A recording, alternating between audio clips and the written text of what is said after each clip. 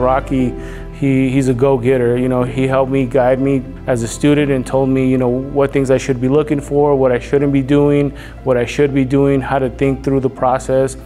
And now I get to work next to him, and he's my mentor, and you know, he helps me with my teaching, you know, as an instructor, you know, how to teach, how to create curriculum. And he's gone far and beyond to the point where he's going to create a scholarship for the program and give back to the community, and that's a huge thing and a huge privilege to be around.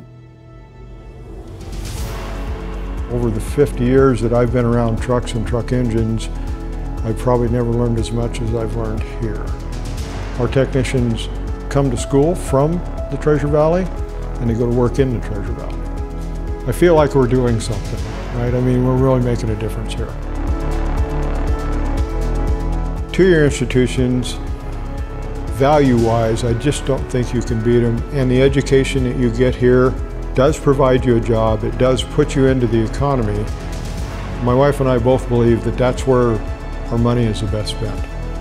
We're looking at places that we could put our money that would have the most benefit for the population, and both of us agree that education is a place we want to be, and the foundation is a perfect dovetail for us to build something that we could put a large amount of money into that would be an ongoing scholarship to help students in this business.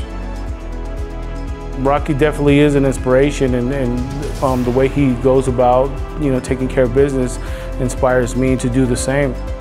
My wife and I do not have children, and from what we've both seen at CWI, the stories here are way beyond what most of us would ever deal with, and yet they go through the program, they get a meaningful job, they become a productive citizen.